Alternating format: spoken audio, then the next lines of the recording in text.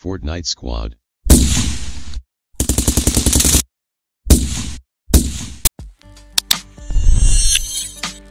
FaZe Clan is home to many of the best Fortnite players.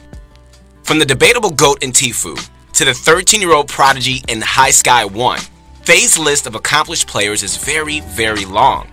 And because the list is so long, we sometimes forget to pay our respects to some incredible players. Today, we're going to appreciate FaZe's Cloak and Nate Hill. Cloak has been Tfue's partner since the beginning of time. They're Fortnite's original 1-2 punch. I'm talking Kobe and Shaq level. Many see Tfue as the muscle and Cloak as the brain, but it's not that cut and dry.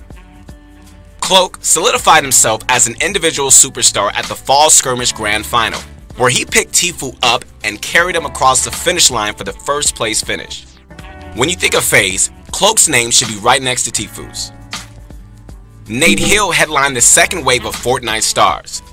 He came out of nowhere and shook the competition with his duo partner, Funk Bomb. When you look at his performances, it's a huge mystery why he's not talked about more. In his last 8 tournament appearances, his worst outing was 7th place. That's unheard of in Pro Fortnite. He's literally the model of consistency, and that's a great way to sum up his actual skill set as well. When you watch Nate Hill, you know exactly what you're going to get. In this video, I'm going to highlight each player and tell you guys who I think is better. I'm going to use the same categories as my other videos: aim, building and editing, game sense, clutch factor, and teamwork to help me decide. This might be my toughest comparison yet, so I really need to hear your input in the comments. Without further ado, let's get started. FaZe Clan is famed for their trick shots, dating back to their COD days, so of course, Cloak and Nate Hill have incredible aim. I'm going to decide the winner based on their consistency and close range flicks. In mine and many others' opinion, Cloak is the king of sniping. His track record starts from the early boat action days, where he chained together ridiculous snipes on a regular basis. Even though snipers aren't the best thing in the meta right now, he makes it work. Another thing to consider is that great snipers usually have awesome AR aim. This works out because he does most of his damage in the endgame from high ground. As for his shotgun flicks, they're certainly scary. However, if there's a way to beat Cloak, it's definitely up close. I'm not saying he's on the lower end of the shotgun aim, I'm just saying that he has a weakness. Nate Hill, in contrast, has a very strong close range game. Whether it's his SMG tracking or mind-blowing flicks, Nate Hill isn't a player that you want to fight in close quarters. He also has a consistent mid-range game that opens up his shotgun play, so overall, he's very solid. It simply comes down to the fact that you can count on Nate Hill hitting his shots in every setting more often than not. And that's why I'm going with Nate Hill here. I have Nate Hill at a cool 5 out of 5 and Cloak at a 4 out of 5. There are just no weaknesses when it comes to Nate Hill's aim. It's just like his play, consistent. Nate Hill takes the lead at 1-0. Let's see who takes the win on building. Cloak and Nate Hill aren't the first names that pop up in your head when you think about all the great builders. But they're still good in their own ways, so let's break down the key differences and decide who's flat out the better builder. Cloak might not be able to perform the craziest retakes and edits, but he's among the best in building strategy. And what I mean by that is, he knows when to go for high ground, when to push, and pretty much how to build meaningfully. That's arguably more useful than building mechanics because he's an endgame focused player. Knowing when to push high ground or stay on mid ground is a priceless skill that you either have or you don't. If you don't agree, then watch any tournament in-game from Cloak's POV. The man has the ability to play the entire lobby like they're puppets. It's truly a thing of beauty.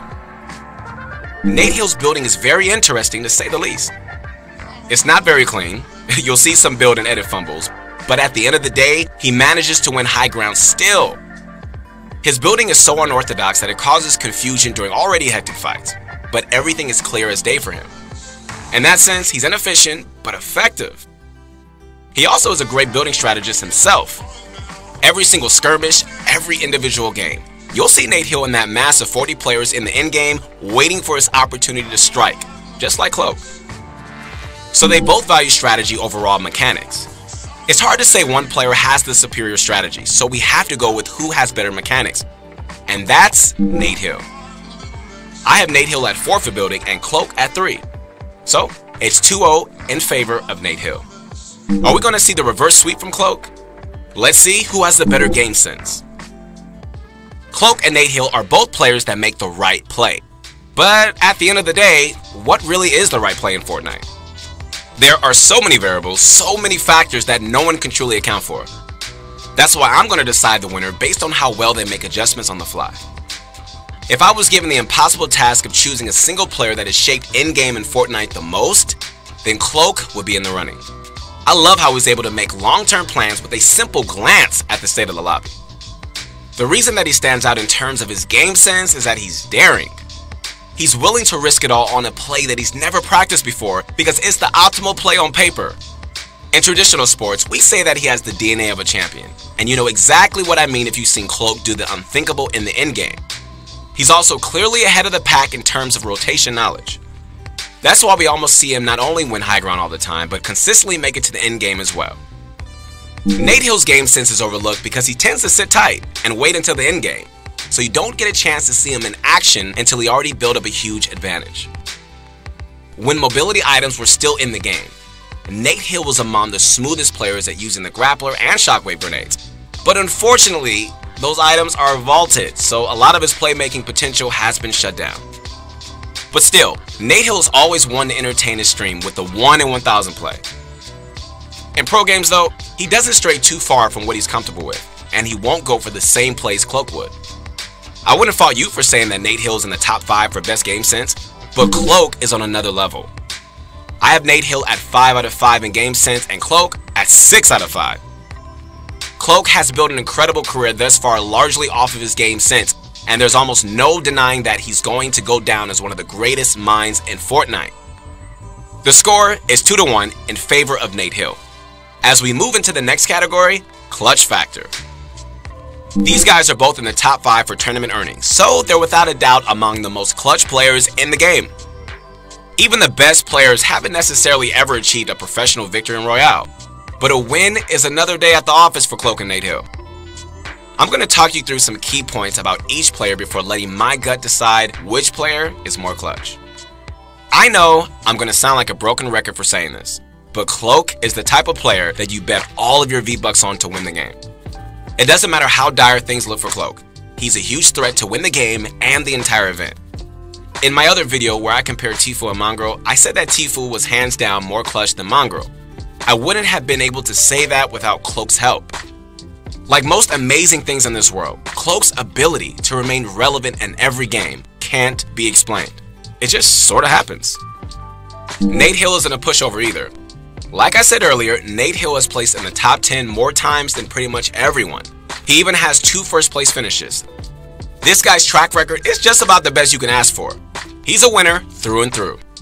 However, Nate Hill is not my pick for this category.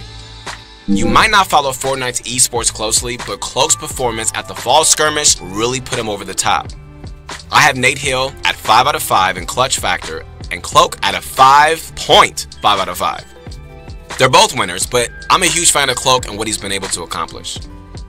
The score is all tied up at 2-2. Let's see who takes home the trophy. Cloak's partner has always been Tfue, and Nate Hill's partner has always been Funk Bomb.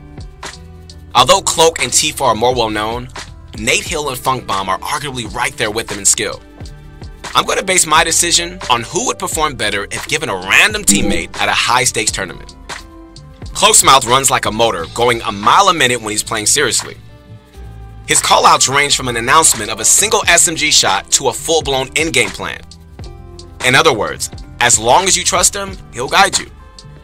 Something I do want to throw out real quick is that Cloak has a natural charismatic aura, so he doesn't feel like a dictator when he's given direction. And with his knack for winning time and time again, it's probably in everyone's best interest to listen up and follow blindly anyways. Nate Hill seems to focus a lot more on his own play than taking on the leadership position. There's nothing wrong with that at all. He simply favors a collaborative shot calling process as opposed to a one-man show. I actually think that Nate Hill might be a better solo than duo player, despite all his success in duos. This being said, you already know that I have to give this category up to Cloak.